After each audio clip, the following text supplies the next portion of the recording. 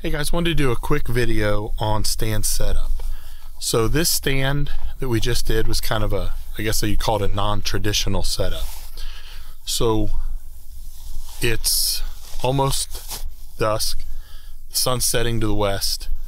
We have a northeast wind.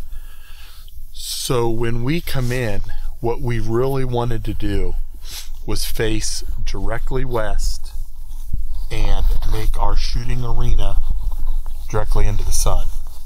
Well, obviously into the sun is not the best setup.